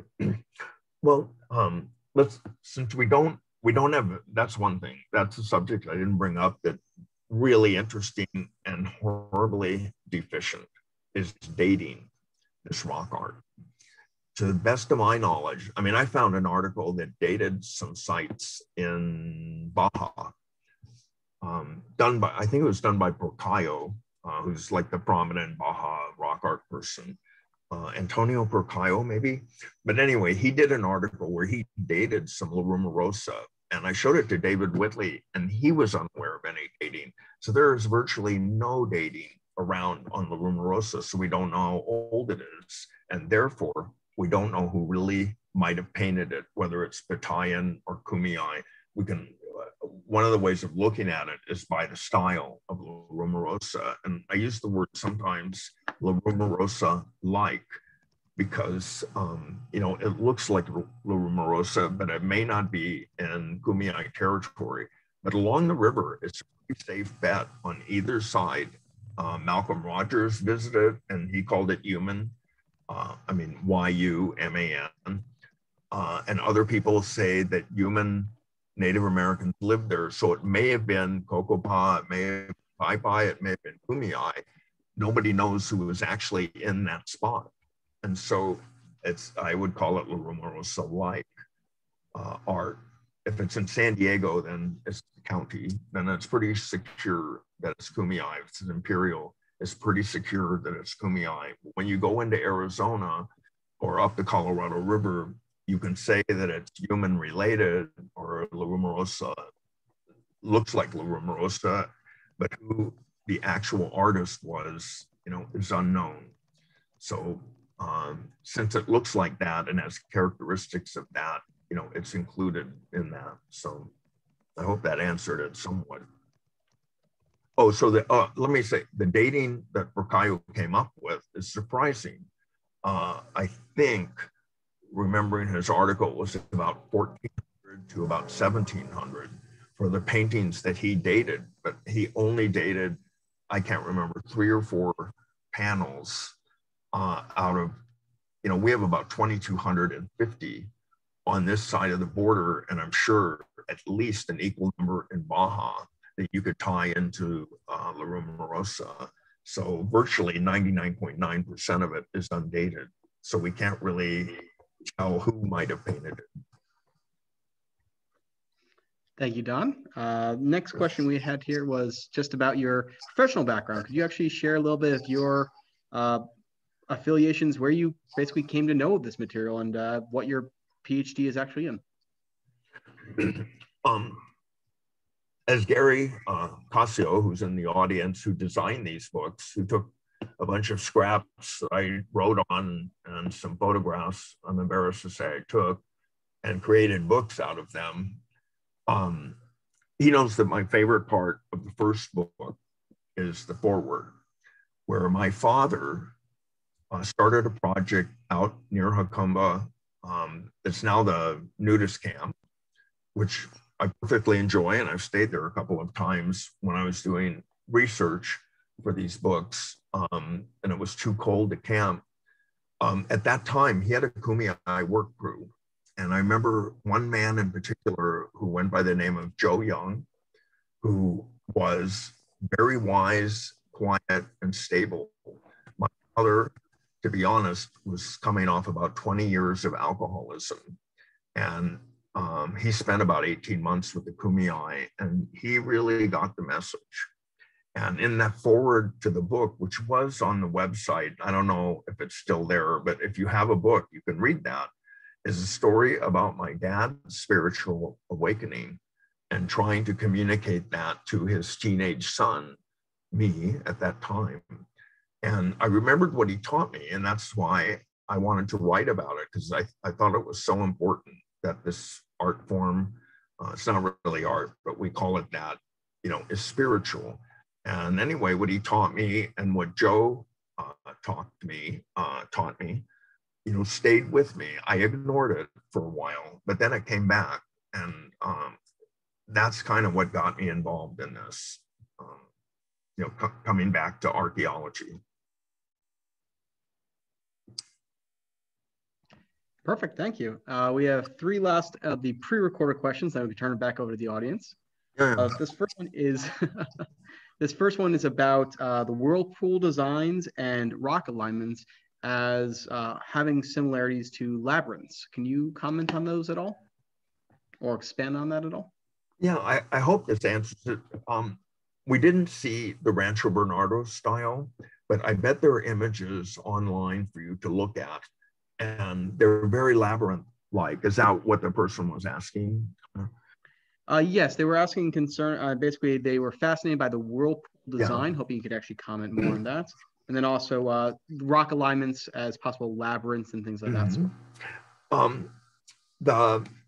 I think they're kind of related. The whirlpool and the vortex and the whirlpool are common perceptions in the middle of trance. And of course, trance is being medically studied today with what they call hallucinogens. Now they're called entheogens, because the benefits of altered states of consciousness. Hang on one second.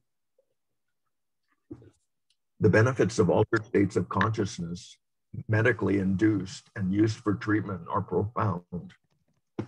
Many of the people that experience trance or altered states of consciousness or integrative mode of consciousness, they're all the same thing, often feel like they're in a labyrinth or in a whirlpool or in a vortex.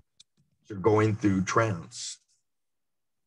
So it's a common perception to have felt that. And so I guess it ends up in a lot of rock art, because rock art, the shamanistic types of rock art, are thought to portray trance experiences. I hope that helps, but if not, they can ask for more. But look at the Rancho Bernardo style online, or look up Greg Erickson online, and you'll see some images that I think will help. Perfect. And I'm sure we might get a few more questions here following up. Yeah. Second last question we had pre-recorded, at least over the time, is actually more of a comment, but I think it directly ties into what you were saying earlier about the interconnectivity of early rock art, just speaking to the human condition, which is referencing the Altmira cave system out in Spain, and the rock art, how that is stacked on top of itself over different generations as well. The idea of the sort of a universality of certain experiences for early peoples.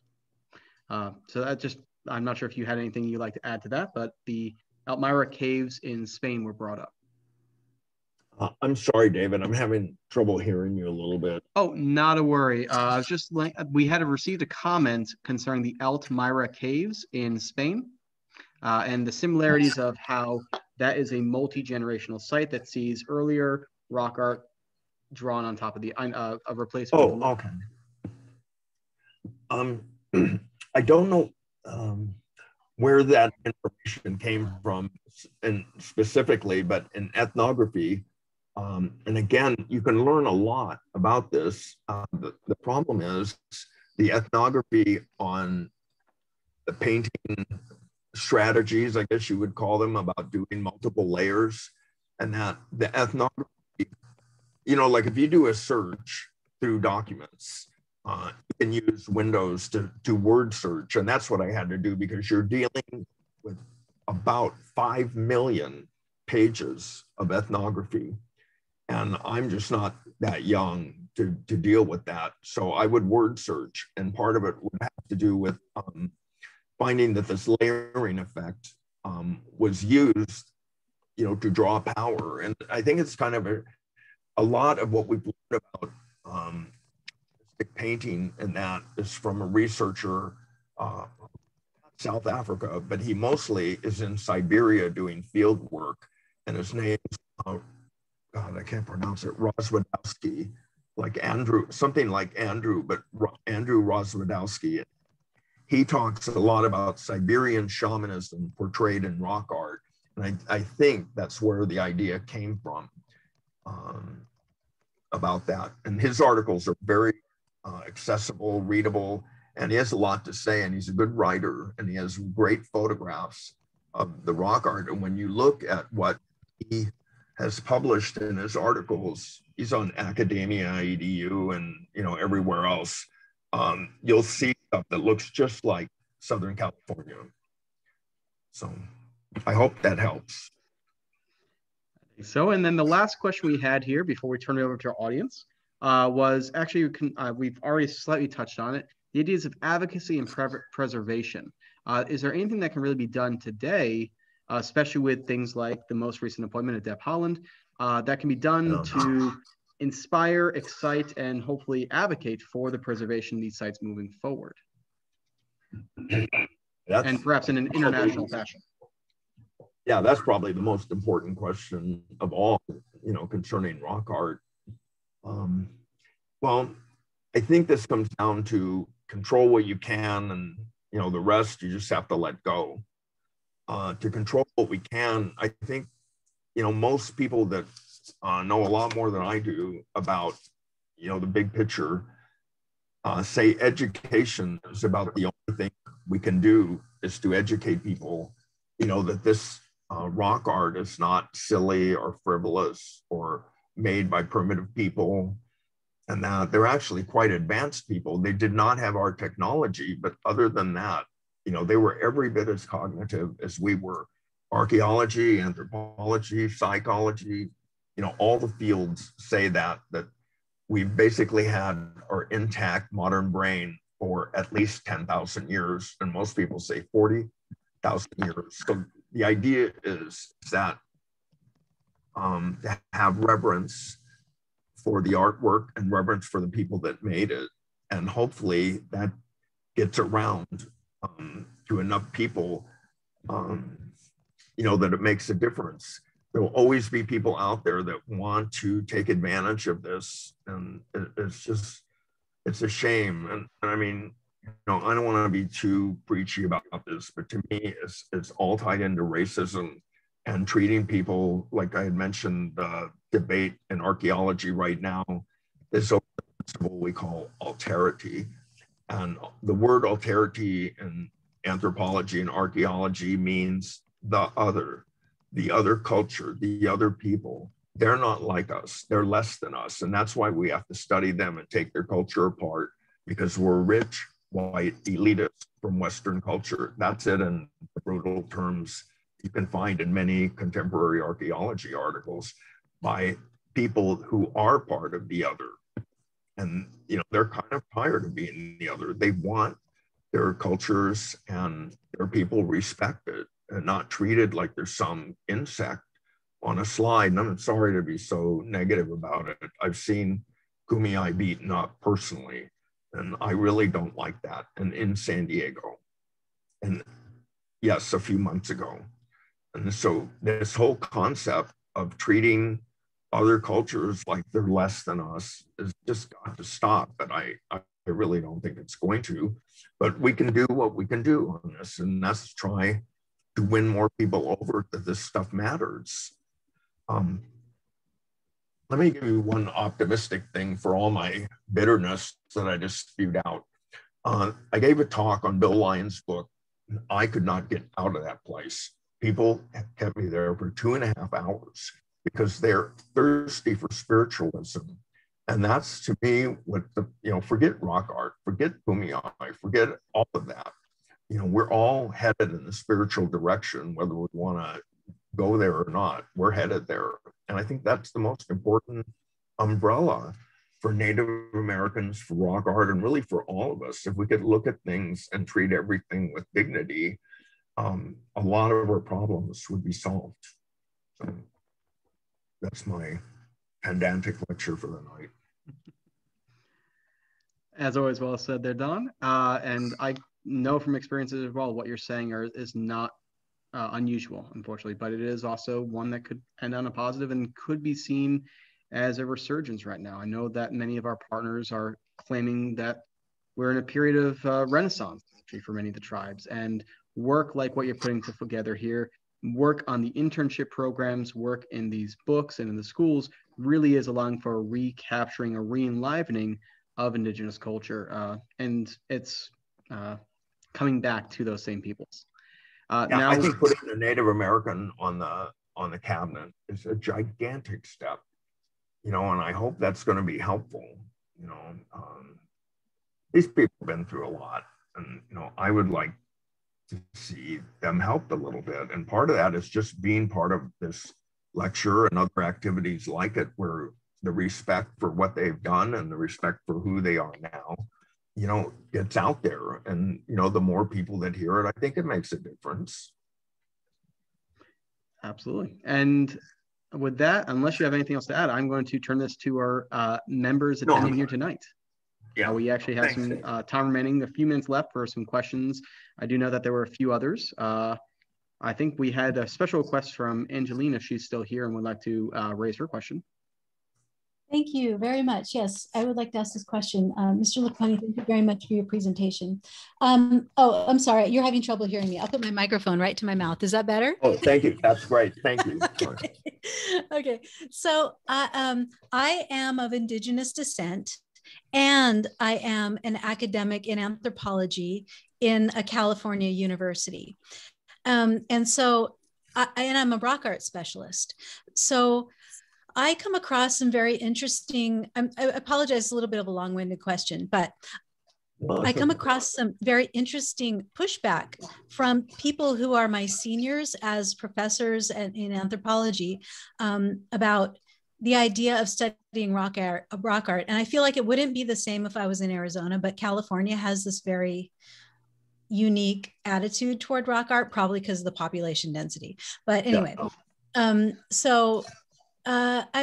so it's kind of like they say strange things like, well, you really shouldn't say that the Native Americans were very spiritual. And the thing is, they don't understand that animism. And Campbell, how do you politely handle those kinds of criticisms in your experience? Well, what you're saying is totally true. Will you do me a favor and write down my email, because I want to send you some articles that would be very pertinent to your situation. Written by a woman that I think she teaches in Texas, an archaeologist. You can see my email, right? Don, I can provide that to Angeline directly in the chat. Okay, well, I want you to do that because I can answer your question much better by allowing you to read what people in your situation have written and published. But anyway, to answer for everyone, yes, what you're saying is true. Archaeology has had several crossroads, and they have not behaved well whatsoever. Some of the crossroads were you can't have pre-Clovis people, and the careers were destroyed, people were maligned, and then there was rock art dating. Careers were destroyed, people were maligned, and then there was shamanism. Careers were destroyed and people were maligned. And it's not good behavior out of educated people. And David Whitley that I had mentioned is probably the prominent rock art scientist in California, maybe the country. And he has had to threaten lawsuits, has had to write bitter, what do you call it, responses and stuff to other archaeologists. And it was really unnecessary. There has to be, I had mentioned that this is not mathematics. There has to be a little bit of latitude for interpretation, especially by, peers, but also from the indigenous people. I'll tell you one scientist that has really set the bar, and he's highly respected, is Richard Stoffel. He's at Arizona, I get him confused, either Arizona State U or AU. And he writes rock art articles in our area, including the Kumeyaay area. He wrote one on Kanab Creek. I can't remember the name, but you can email me. And he does all the science. And then he takes Native Americans to the sites and asks them what they think. And it's really spectacular. It's the best sort of modern ethnographic approach I've seen in any rock art article. He's widely esteemed, but I'm sure there are plenty of people out there that think he's crazy. Sir, he also does a lot of work with the Paiute and a woman named Kathleen Van Vleck. So yeah, so you've heard of Richard. Yeah, yes, but if I'm saying it out loud in case anybody else is interested. Well, there's Whitley, there's Stoffel, there's Ken Hedges locally. There are other people that are right. David Lewis Williams is, I think he's like catapulted rock art into respectability. But for the audience, he deals with the San people of South Africa, who have the oldest shamanistic tradition in the world and unbelievable rock art. There's just too much. Indonesia has a shamanistic model, China, Siberia, Eastern Europe, Western Europe, India. I mean, I mentioned China, trying to think of it. There's a number of areas that have this. But the problem, again, we're coming home to, how many of those countries have you heard about, having rock art and shamanism? Just about none, because the focus is on Europe. And everybody thinks the Paleolithic was defined by Europe. The Paleolithic is the Stone Age, the Upper Paleolithic, 40 to 10,000 years ago, when all the magnificent paintings in Europe were done, and they're thought to be shamanistic. But that's just one side of the story, and this alterity that you're talking about. What about everybody else mean, they all had Paleolithics too, but you don't hear anything about them. And that's, again, part of the problem. This third book, I take this on as a worldwide phenomenon. And, you know, I'm really impressed by the information from all these other cultures that, you know, maybe they didn't have a Les Chavets, where, you know, the magnificent Paleolithic cave paintings, but they had other things. And that doesn't make them, you know, nobodies. And, you know, especially China has a ton of rock art. None of it's dated and hardly any of it has even been studied. So there's a lot of other cultures that have been ignored. And I think the true story is to bring out those other cultures, you know. So I hope that somewhat answers your question. But and we are getting close to the end of our time here. I think we have time for 2 more questions. Do we have any final questions for Mr. Liponi?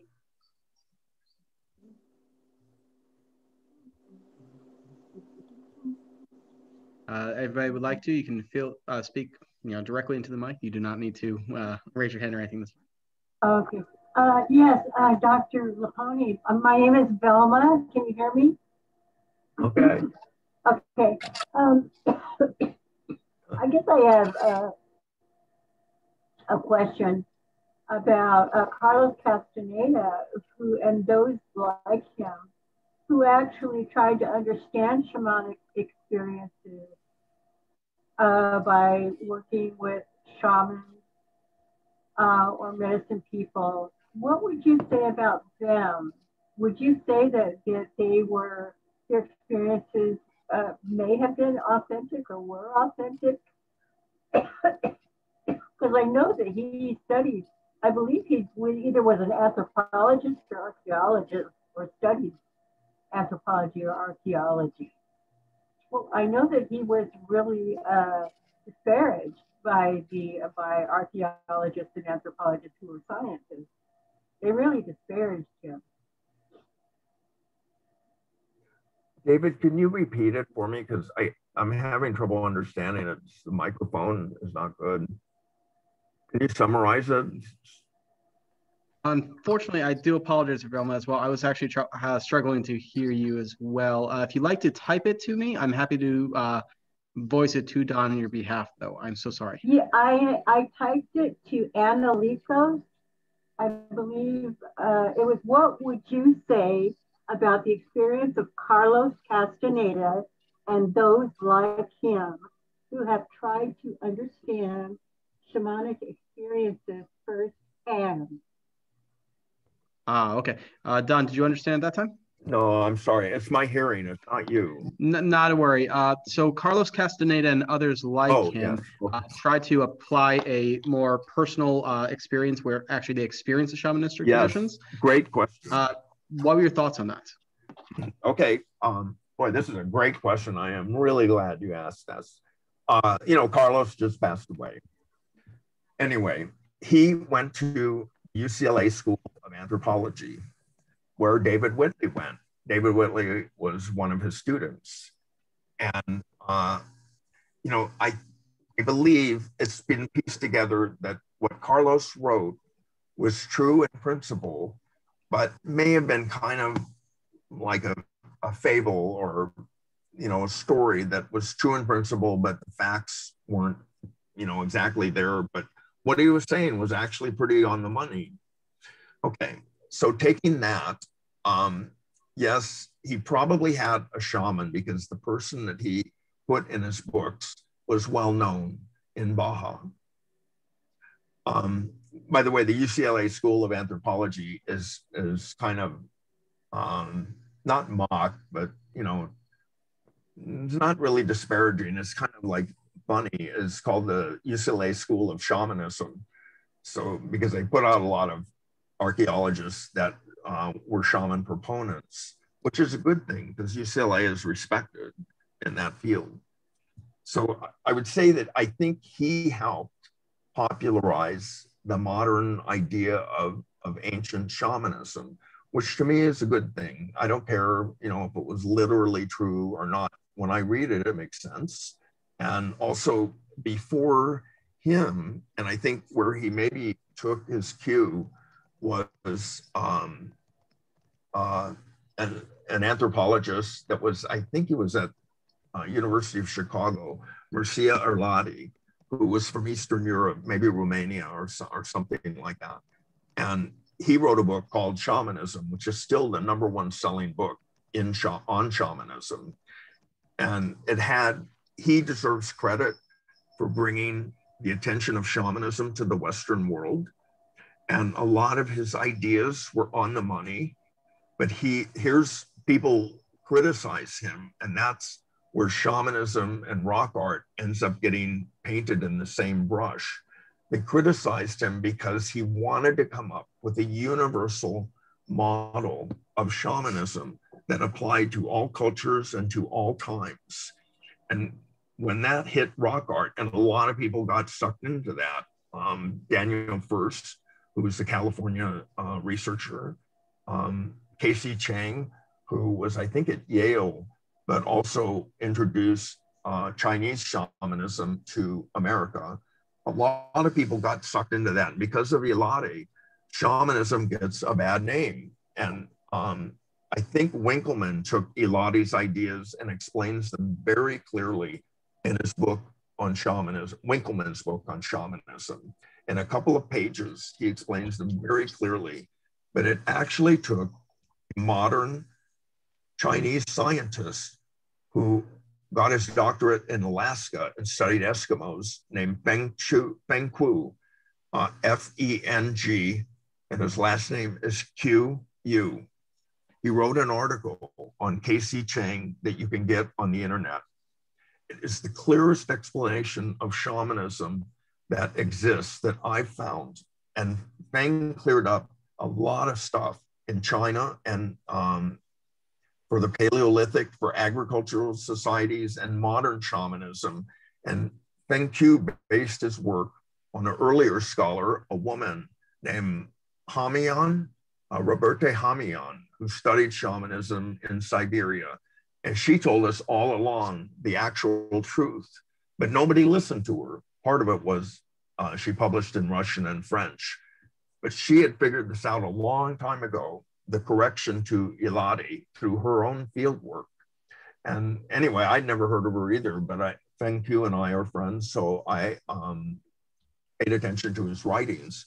And this article, I think, straightens out shamanism for everybody, but nobody, I don't think, has even read it yet, but hopefully they will. And here's a case where education, Feng Ku's explanation could really boost the shamanistic rock art, what do I say, reputation or status, because he really makes sense out of all the misinformation. So that's what I'd say. He has a new book out, but this article is free of charge online. Excellent. Don, thank you so much. Oh, sorry. This is Marilyn. May I make a comment? Yes, Marilyn. I think you're going to be our last one tonight, but please do proceed. Thank you. Well, Don has inspired me to start thinking about contacting our new Secretary of the Interior, Deb Haaland, and, you know, sort of bringing, I'm sure she knows about the importance of saving rock art, but, you know, if all of us who listened to this tonight wrote to her and, you know, tried to start the ball rolling, there's got to be ways she could work with Mexico, particularly in regard to, I mean, there's rock art all along the border, as we know. And, you know, this is so important. We all know how important this is. And maybe let's see if a new Secretary of the Interior can start the ball rolling. Thank you. I'm very hopeful about her. But, you know, here's another example, to me at least, of alterity. Think about Mexico. Think, you know, they don't have anything. They don't know anything. Yeah, well, they do. Mexico, Baja, including La Rumorosa, are state parks, and you have guides, and they're organized, and you have explanation, and you have concern. You don't have that here. You have a little bit of it, like Borrego, you know, I mean, really, tell me about Borrego. they'll let you see one site. There are lots of others. They have site stewards. I was one. And I submitted new rock art sites. They went nowhere. We are behind Mexico in terms of concern for rock art. Maybe not scholarship. I think we're leading in scholarship, but the vital thing about preservation, Mexico is ahead of us. Every photo I took in Mexico went to Mexico City before I could publish it. I mean, they're careful, and they, they're concerned. They want to know what's going on, and it's really something to see. I was really surprised by that. But I mean, this is not something that's a secret to anybody in rock art. I think our leading researcher of Baja locally is Don Laidlander, who I think now is retired, but he was at ASI. And so he has a big website on Baja, anything you want to know on Baja, plus he knows things too. But, we have a long way to go. And I think Deb Holland it's like there are so many problems to solve. I'm sure she'll work on culture, but she's really got to save the people that are alive today. Rock art's one thing, that living people are quite another.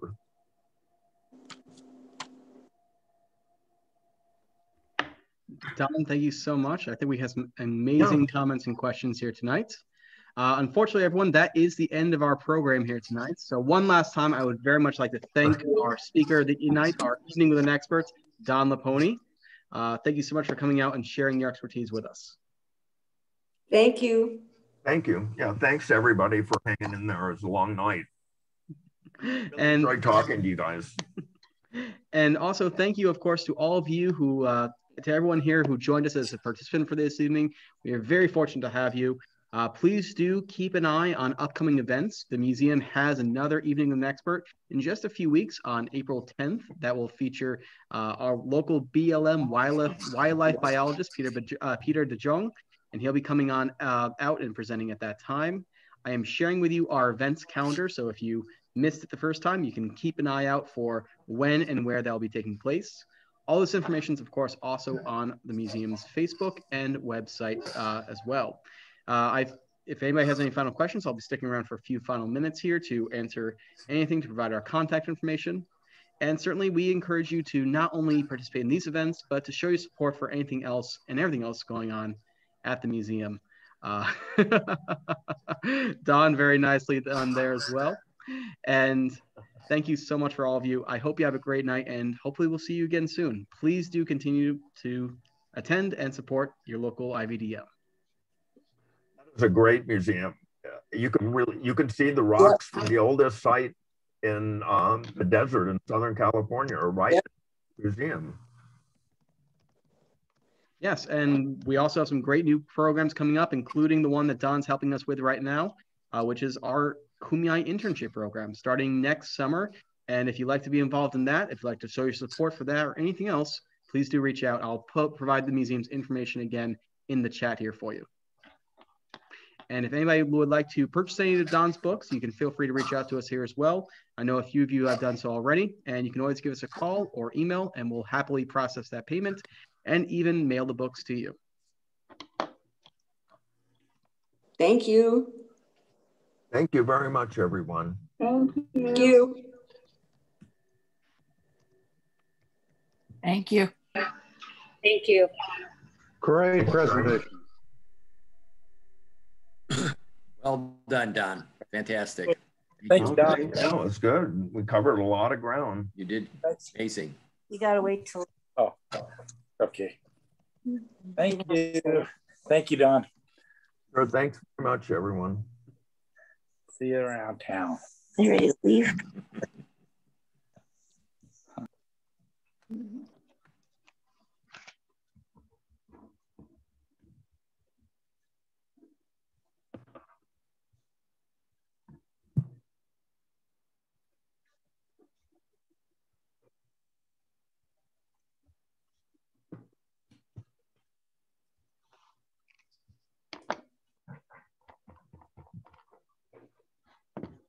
All right, I think that is just about everyone here. I'm going to terminate the recording here now. Don, thank you again. Yeah, that was